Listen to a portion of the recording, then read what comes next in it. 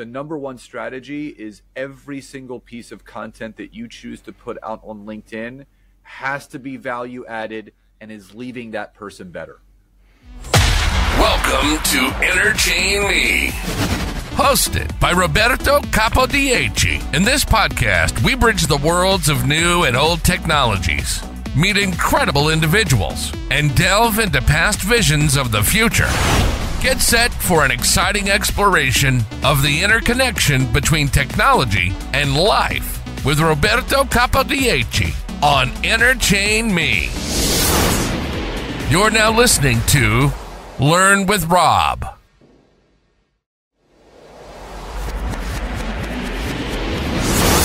Hello everybody and welcome to another episode in InterchainMe Learn with Roberto. We are here with an amazing guest. It's called Aaron. He is an expert in communication and marketing. We're going to pick his brain to learn how to promote ourselves, our business with the tools that there are. Thank you for your time. Thank you for coming to the show, Aaron. Well, Roberto, grateful to be here and looking forward to the conversation. Fantastic. So let's go straight with the first question. So you're recognized as a to-go person for leveraging LinkedIn to drive business success.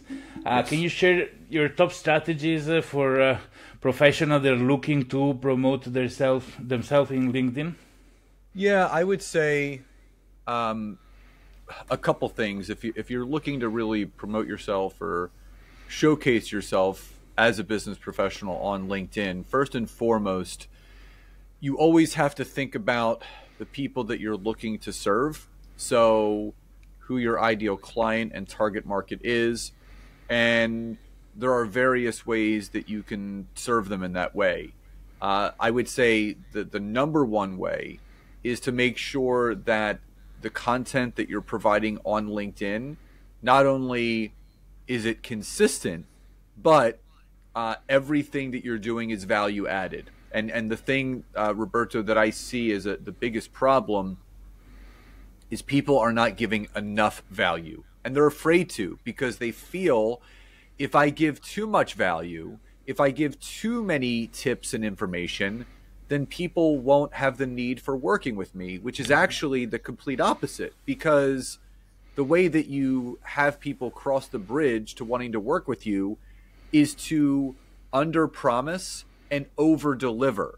And that is something that I truly believe in. So the person that's watching this or listening to this that is wondering, well, what's the best strategy? The number one strategy is every single piece of content that you choose to put out on LinkedIn has to be value added and is leaving that person better. That's absolutely true. I noticed because I go totally random and I post things, but whenever I post something that is really a good answer, something that people will search, it expands and spread very fast. But in an era where digital marketing feels a little bit impersonal, there is need of human connection. So how do you balance automation of messages out, for example, with a personal touch? Well, everything that I do on LinkedIn is actually by hand, and that's what I teach. It's a 20-minute-a-day method.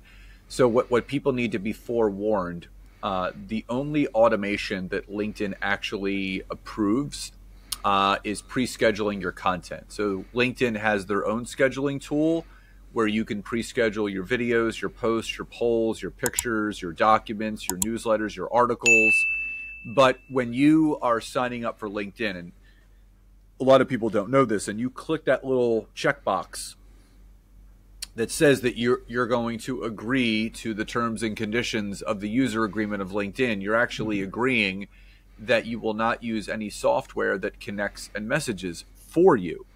So LinkedIn has really been cracking down on this, not just restricting accounts. If they find that there is software attached to an account, they're just deleting the accounts altogether, and people are having to start from scratch.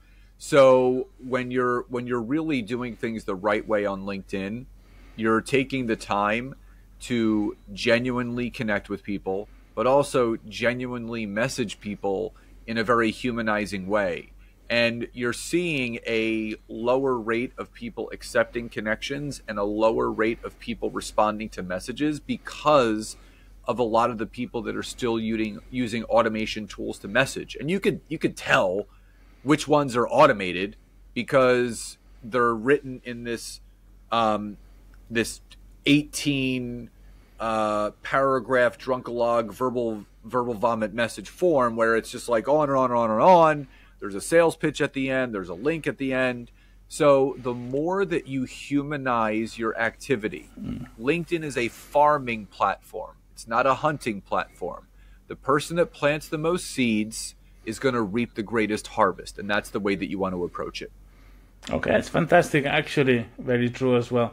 I never use automation things, but I see the people do, and I thought that was going to be a strategy. But actually, you correct me if this is correct. And they think that we can't tell either. Like right. Whenever you see a message come through and it says "Dear Scott Aaron," like no one says your first and last name in an opening line. It's the first name only. So there was also this trick to put an emoji in your name to see if people will address you with the emoji inside it. Exactly. Exactly. Like, correct. Then you know. Yes, this is absolutely true.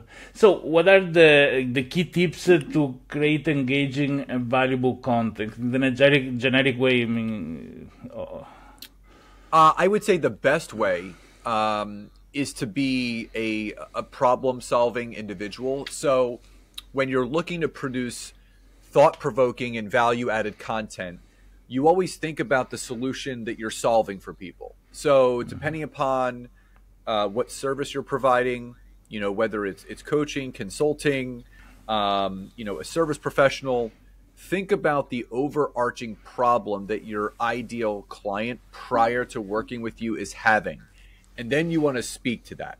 So when you can highlight a known problem that someone is having in your network, but at the same time provide a very specific solution, it's going to bridge that gap between the person that doesn't know you to now know you to then slowly walk across to wanting to do more with you.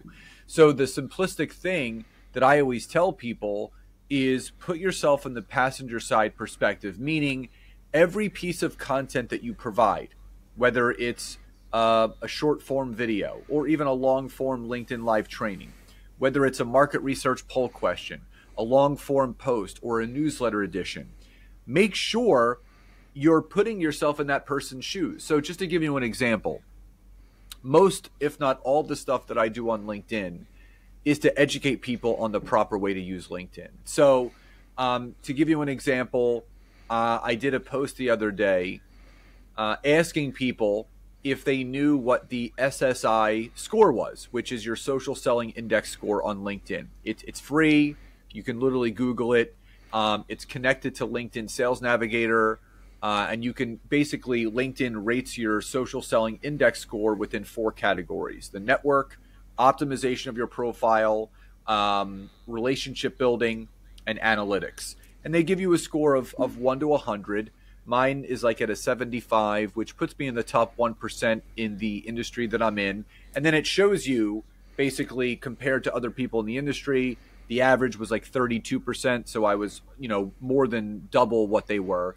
But I asked my network, did you know about this? And the majority of the people said they didn't. So now I know there's a known pain point. People don't, know about the SSI, but they don't know the benefit to it. So what I did was I then wrote a newsletter edition dedicated to teaching people what the SSI score was on LinkedIn, what it means for you and your business, and how you can raise your score if it's on the lower level of things. So everything that you should be doing is providing extra value, information, education, industry insights, industry updates of what's going to position you as the expert in your space viewed by that person. Fantastic. And what do you suggest people do? Convert connection in LinkedIn into something to bring elsewhere, like in your own newsletter, in your own website, or keeping them in LinkedIn and work directly there? You always want, so it's a great question, because what people fail to recognize is that social media platforms are rented land. You're literally the landlord is the owner of the platform, and you're just a tenant. And Any day, they control everything. So if you are not finding a way to get people from online to offline into maybe some sort of ESP or an email service provider that you have, you will be out of business very, very quickly.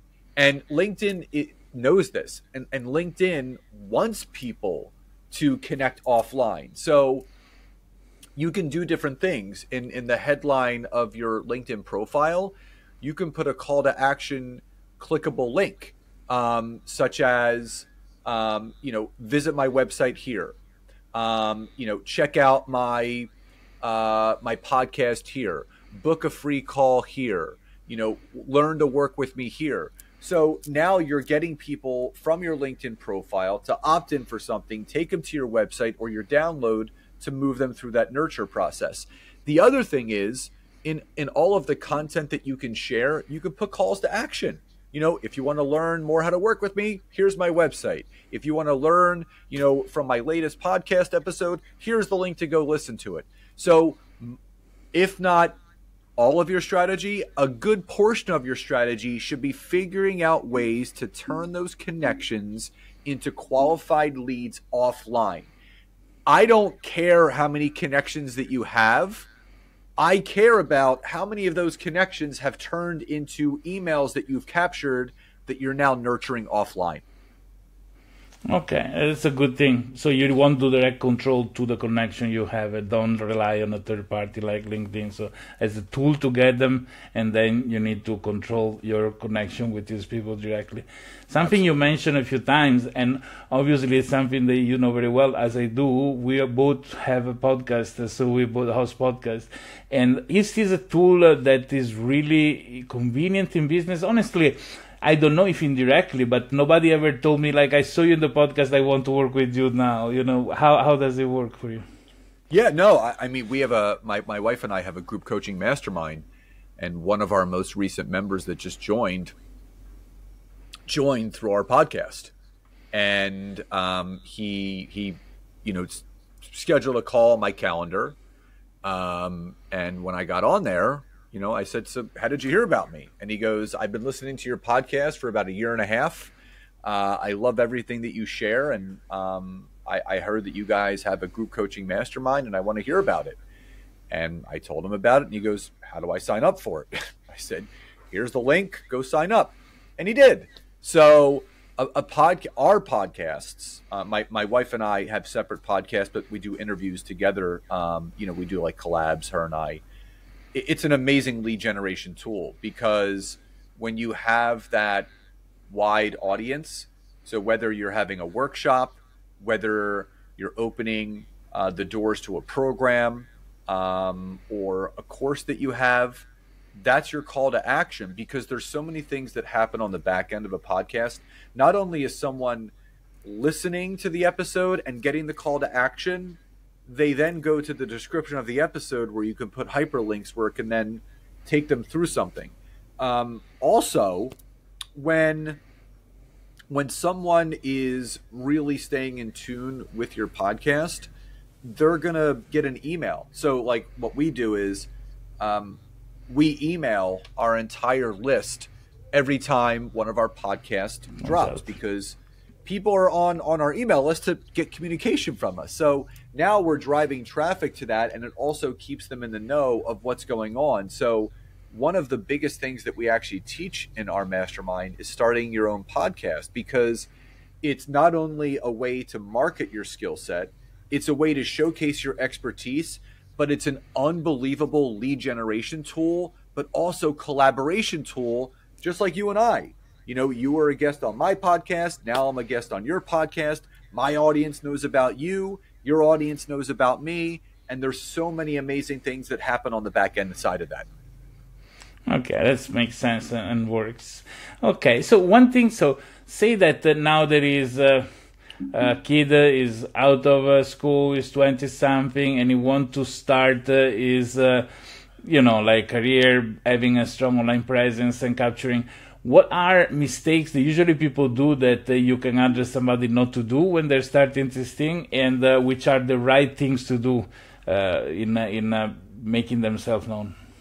On LinkedIn? In general, but Or on just in LinkedIn, general? in and out, yes. Well, I would say the advantage that people have nowadays is that there are so many resources and tools out there. And, when I got, I owned a couple brick and mortar businesses back in the day. I was in the fitness industry, and I started in the late 90s. So if your company had a website, you were like ahead of the times. Nowadays, you can build a website on Canva, for free. Like, I mean, so the wrong way is that what I see a lot of people doing is having that mindset of desperation, in the sense of they're starting a business, they want it to work, so they spray and pray. They're just selling and pitching all day long.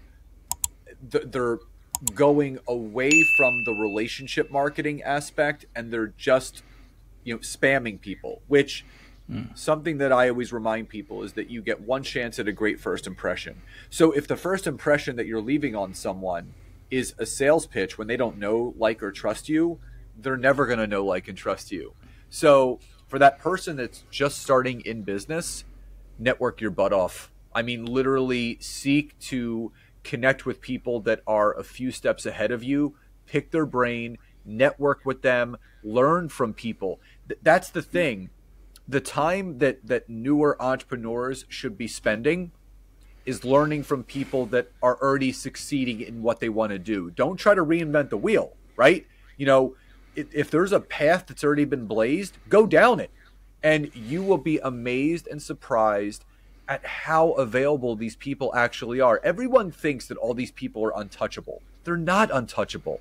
You just have to reach out and ask, hey, can I get 5 or 10 minutes of your time? Hey, do you have any advice on this? What should I do? And, the right person is going to give you some free advice, because, I mean, people ask me all the time for advice. And I never say, well, you're going to have to pay me this. No, like, here's some advice, go do it. And then, report back and let me know how things are going. So don't get ahead of yourself. Do not put the cart in front of the horse. Do your research, network your butt off. And above all else, make sure that the relationships that you're building are going to withstand the test of time, because that's when business really starts to grow, when you really double, triple, and quadruple down on those relationships. Yeah, that's good. So, yeah, to recap, like, no be afraid to ask, and give as much as you can, because people appreciate and then they want to work with you. It's funny, a guy I knew, he had an idea one day to start his website for listing jobs like this, and he started streaming online himself, coding the website. And there were 3 people following him at the beginning. Later, he became one of the most profitable in the world, until then being replaced in the specific of Web3. And the idea of sharing the experience, involving people that feel part of your project, that can give a suggestion. It really, I admire this guy, because it is really something that he said. He didn't care. I mean, I do it anyway. I can stream it. Nobody follow me. Tomorrow 2 people, tomorrow 100, and so on. So really summarize all these things very, very well. And, just to come toward the close of this beautiful chat, and so many insights we got from you. So in the overall, what do you believe is the best action somebody can do to maintain his brand, personal brand, maybe related to a company, but mostly personal brand, active with time?